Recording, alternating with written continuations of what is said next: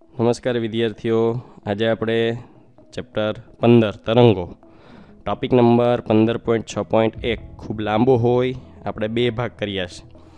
પહેલો ભાગ છે સ્થિત તરંગો અને normal modes. Textbook page number 374 અને 375 પર આવેલો છે. તો સૌપ્રથમ બુક અને પેન આપણે સાથે લઈને બેસીશું. ખૂબ લાંબો ટોપિક છે અને ઘણી બધી ગણતરીઓ પણ છે. સરળતાથી સમજાય અને જ્યાં જરૂર પડે ત્યાં આપણે રેફરન્સનો ઉપયોગ કરી શકીએ, એ માટે આપણે સાથે બુક અને પેન રાખીશું.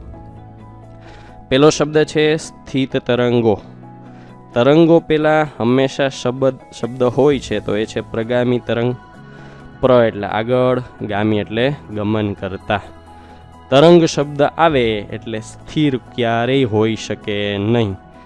કોઈ એક દિશા, ધન એક્સ અક્ષ અથવા ઋણ એક્સ અક્ષની દિશામાં એ ગતિ કરતા જ હોય છે. તો એમ થશે કે અહીંયા ક્યાંથી આવ્યું સ્થિત? એક તરંગ કોઈ દિવસ સ્થિર હોઈ શકે નહીં. એનો બીજો અર્થ કે એક કરતાં વધુ તરંગો ભેગા થાય ત્યારે આવું કંઈક બની શકતું હોય કે જેમાં તરંગ સ્થિર રહેતું હોય. તો ઘટના સમજવા માટે આપણે તરંગ એક ગતિની દિશા ધન એક્સ અક્ષ હોય એવું તરંગ ધ્યાનમાં લેશું, જેથી સમીકરણ બનશે y1 = a1 sin k1x minus ω1t plus φ1. તરંગ બીજું તરંગ છે એવું દેશું કે જેની ગતિની દિશા ઋણ એક્સ અક્ષ છે, એટલે કે પેલા તરંગની વિરુદ્ધ દિશામાં ગતિ કરતું હોય એવું તરંગ. અને સમીકરણ બનશે y2 = a2 sin k2x plus ધન એક્સ અક્ષની દિશામાં ગતિ હોય તો માઇનસ નિશાની આવે, ઋણ એક્સ અક્ષની દિશામાં ગતિ હોય તો પ્લસ નિશાની આવે, પ્લસ ω2x પ્લસ φ2. વધારે સારી સમજૂતી અને પરફેક્ટ તરંગો મેળવવા માટે બંને તરંગ વચ્ચે આપણે થોડી સામ્યતા રાખીશું. સૌ પ્રથમ બંનેના કંપ વિસ્તાર સમાન લેશું. a1 = a2 = a મૂકી દેશું. બંનેની આવૃત્તિ અથવા કોણીય આવૃત્તિ પણ સમાન લેશું. જો કોણીય આવૃત્તિ હોય તો ω1 અને ω2ની બદલે ω, અને માત્ર આવૃત્તિ હોય તો v1 અને v2ની બદલે v. તરંગ લંબાઈ અથવા કોણીય તરંગ સંખ્યા બંને સમાન લેશું. તરંગ લંબાઈ હોય તો λ1 = λ2 = λ. કોણીય તરંગ સંખ્યા હોય તો k1 k2ની બદલે k. અને સરળતા માટે બેયની પ્રારંભિક કળા એટલે કે તરંગ ક્યાંથી શરૂઆત થશે તો કે 0 ખૂણો હોય ત્યાંથી, એટલે φ1 અને φ2 બંનેની કિંમત આપણે 0 જેટલી લેશું. આ કારણસર સમીકરણ બનશે y1 = a1ની બદલે a sin k1ની બદલે k x, ω1ની બદલે ω t, φ1ની બદલે 0. y1 = a sin kx minus ω t. બીજું સમીકરણ y2 a2ની બદલે a, k2ની બદલે k, ω2ની બદલે ω, φની બદલે 0. a sin kx plus ω t. તો આ થઈ ગયા y1 અને y2 બંને તરંગોના સમીકરણ. આ બંને એકબીજા પર સંપાત થાય તો પરિણામી તરંગ. સંપાતીકરણના સિદ્ધાંત મુજબ બેયનો સરવાળો કરી નાખવાનો. y1 તરીકે a sin kx minus ω t મૂકશું. y2 તરીકે a sin kx plus ω t મૂકીશું. તો પરિણામી તરંગ થશે a sin kx minus ω t plus a sin kx plus ω t. આ બંને તરંગો વડે ઉદ્ભવતું પરિણામી તરંગ થશે. હવે વિદ્યાર્થીઓ ધ્યાનથી જોજો, આપણે આ બંને તરંગો અને એના વડે ઉદ્ભવતું પરિણામી તરંગ જોઈએ છીએ. સૌ પ્રથમ આપણે પહેલા તરંગની ગતિનું અવલોકન કરીશું. પહેલા તરંગની ગતિનું અવલોકન કરતાં પહેલું તરંગ છે આપણને આ મુજબ કંઈક મળે છે. ધન એક્સ અક્ષની દિશામાં જતું તરંગ બ્લુ કલરની લીટીથી દર્શાવેલું છે. આ રીતે આગળ વધે છે. ઋણ એક્સ અક્ષની દિશામાં જતું કિરણ. અત્યારે કંપવિસ્તાર અલગ બતાવેલો છે, પણ ધ્યાનથી અલગ જોઈ શકાય એટલા માટે. આ જે ગ્રીન કલર છે, એ ગ્રીન કલર છે એ પરિણામી તરંગ છે. ગ્રીન કલર છે પરિણામી તરંગ છે. જો આ બંને તરંગોના કંપવિસ્તારનો સરવાળો એક જ દિશામાં છે, એટલે પરિણામી તરંગનો કંપવિસ્તાર વધી ગયો.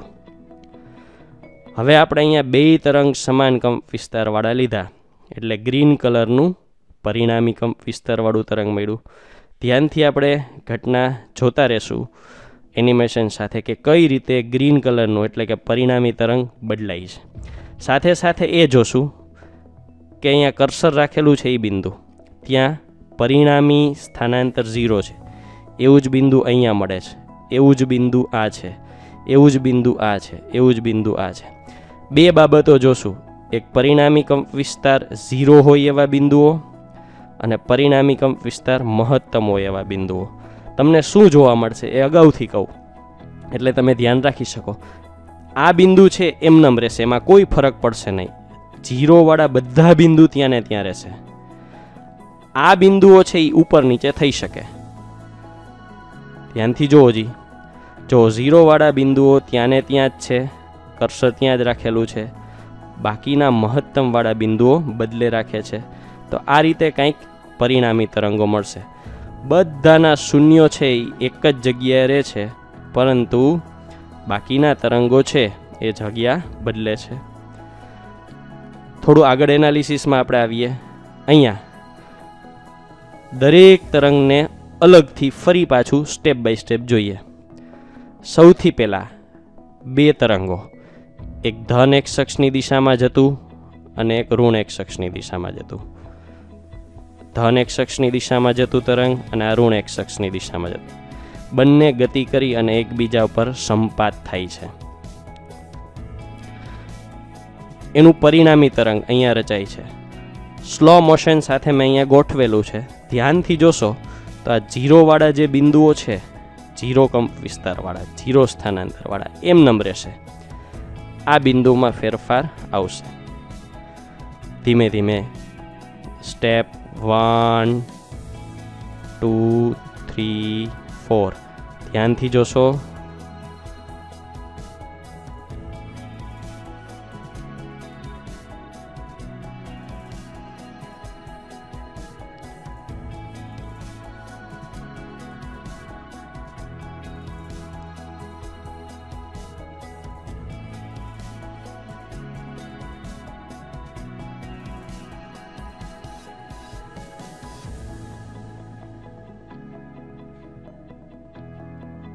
તો તમે જોયું એમ જ્યાં જ્યાં આવા રેડ કલરના ડોટ મૂકેલા છે એ બિંદુ એઝ ઇટ ઇઝ રહે છે. વચ્ચેના બધા બિંદુના મૂલ્યો બદલતા રહે છે. તો આ પ્રકારના તરંગમાં આ જે ડોટ મૂકેલા બિંદુઓ છે ત્યાં દરેક જગ્યાએ કંપવિસ્તાર 0 મળે છે. બાકીના વિસ્તારમાં કંપવિસ્તારના મૂલ્યો બદલતા રહે છે.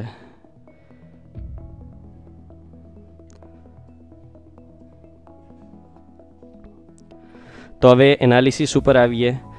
છેલ્લે આપણે સમીકરણ હતું y = y1 + y2, એટલે કે a sin kx - ωt plus a sin kx + ωt.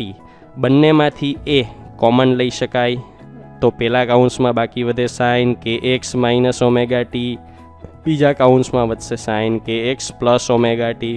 Sign સૂત્ર યાદ કરી લઈએ. sin θ1 + sin θ2 = 2 sin θ1 + θ2 ના છેદમાં 2 ઇન્ટુ cos θ1 - θ2 ના છેદમાં 2.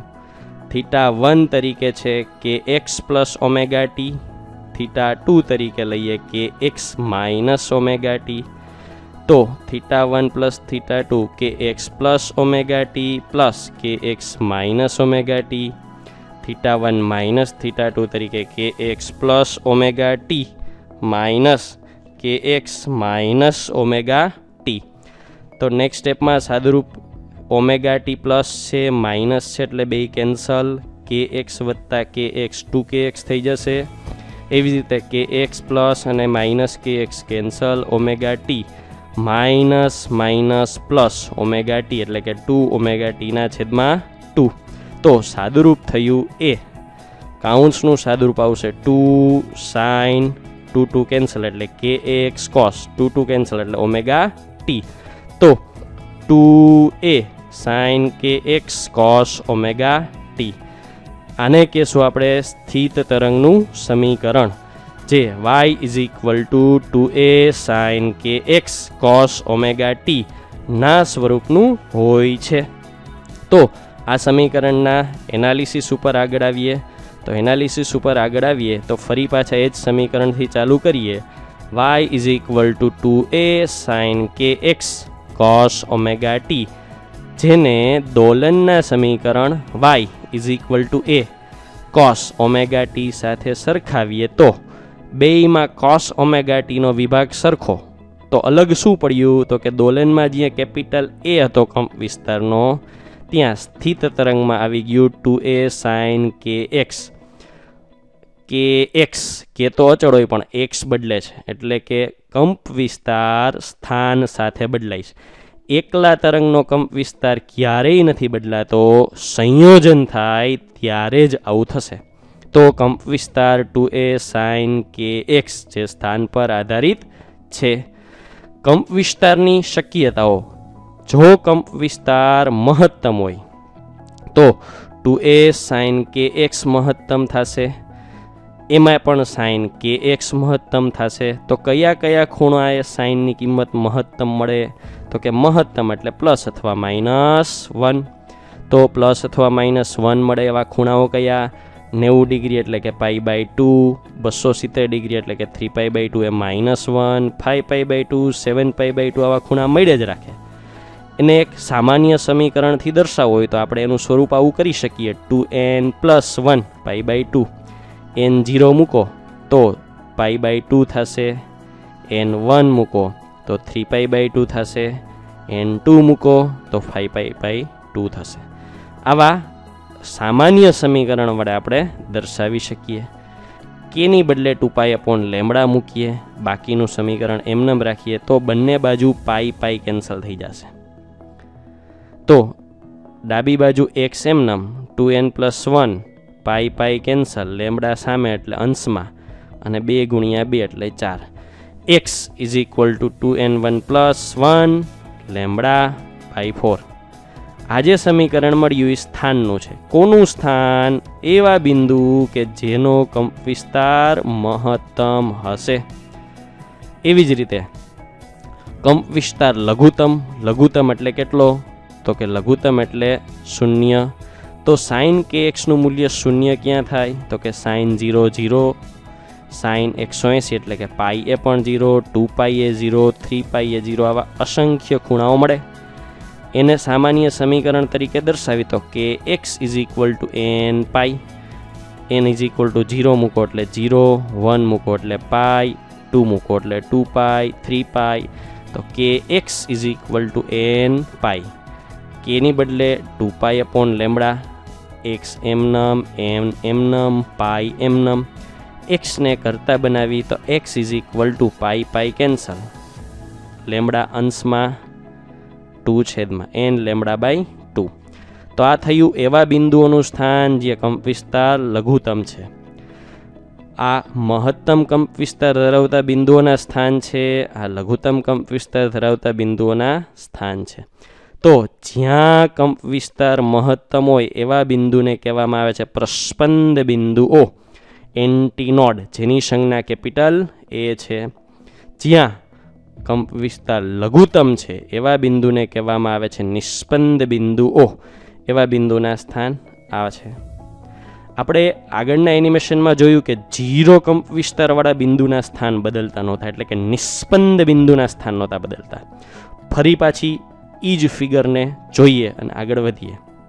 તો એ જ ફિગરને આપણે ધ્યાનથી જોશું તો આ એ જ ફિગરને ફરી પાછી આપણે અહીંયા રજૂ કરીએ છીએ, અને રેડ કલરના પોઈન્ટ કરેલા છે એ 0 કંપ વિસ્તારવાળા બિંદુઓ છે. દરેક સ્થિતિમાં એ બિંદુનું સ્થાનાંતર કે કંપ વિસ્તાર 0 જ રહેશે. વચ્ચેના ભાગમાં ફેરફાર થશે. જોઈએ.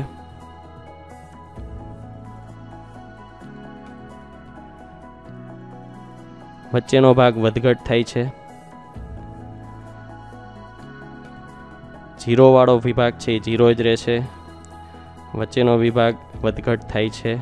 0 વાળો વિભાગ 0 જ રહે છે. આ રીતે સતત દોલનો કરતા રહે છે. ઘટ્યું, ફરી પાછું વધ્યું. વચ્ચેનો વિભાગ વધે છે પણ 0 વાળા બિંદુઓ ત્યાં ને ત્યાં જ છે. વળી પાછો ઘટાડો શરૂ થશે. 0 વાળા વિભાગ ત્યાં ને ત્યાં જ રહેશે. તરંગ નાનું મોટું થતું હોય એવું જ આપણને લાગે છે. તરંગ આગળ જતું હોય કે પાછળ જતું હોય એવું આપણને જરા પણ લાગતું નથી. એની સાઇઝ, એનો કંપ વિસ્તાર, સ્થાનાંતર વધઘટ દર્શાવે છે. મોટું થાય છે, નાનું થાય છે.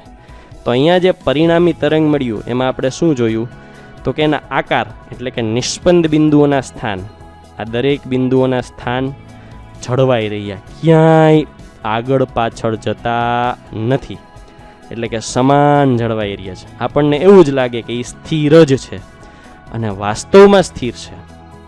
સ્થિર છે એટલે આ જે પરિણામી તરંગ મળ્યું એને આપણે કહીએ છીએ સ્થિત તરંગ. તો આવા બે તરંગોના સંયોજનથી મળતું પરિણામી તરંગ એવું મળે છે કે તરંગની સાઇઝ નાના મોટી થાય છે પણ કોઈ પણ દિશામાં આગળ કે પાછળ જતું નથી, એટલે કે સ્થિર રહે છે. એટલે આવું જે પરિણામી તરંગ છે એને કહેવામાં આવે છે સ્થિત તરંગ. આગળ વધીએ. છેલ્લે આપણે મેળવેલું છે દોરીનું સ્થાન.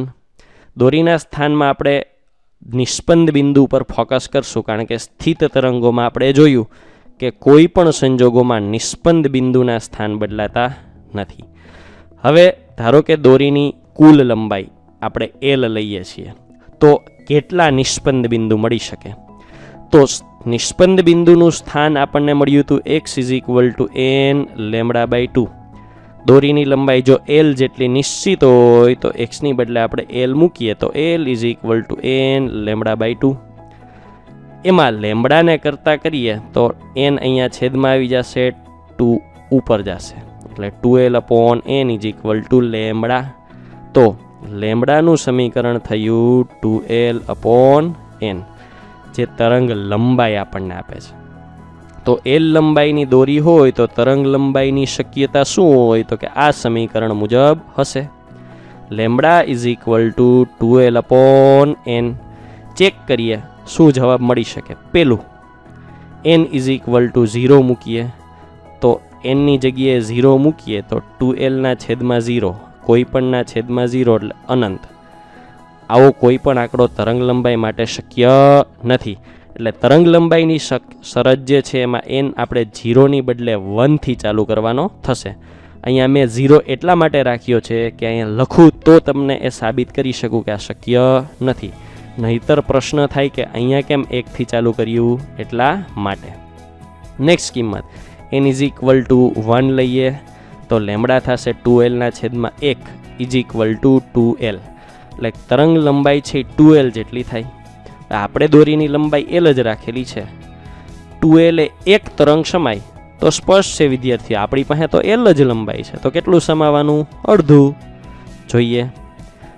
અહીંયા આપણે બે આધાર જેમની વચ્ચેનું અંતર L છે એવું ધ્યાનમાં લઈએ છીએ તો એમાં અડધું તરંગ સમાણું આવી રીતે.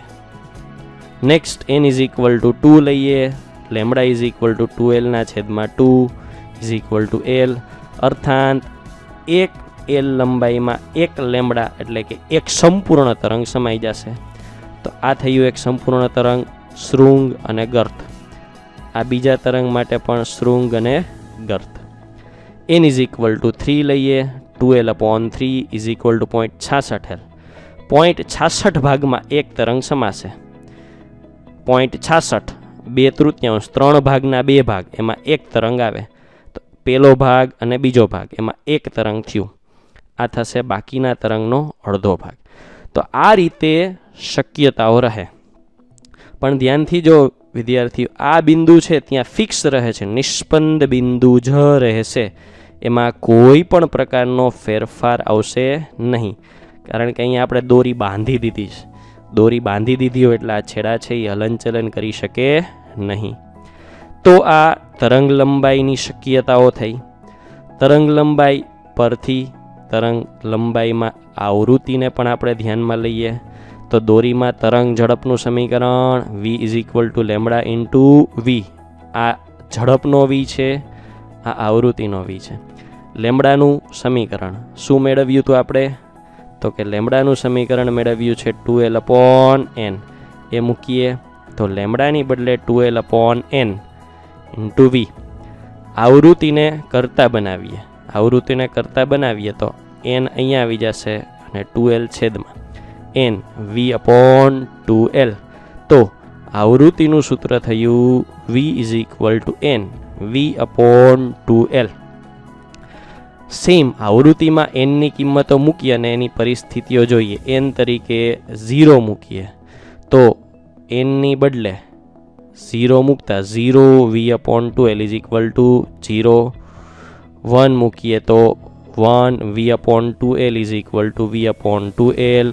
2 મૂકીએ તો 2 v/2l.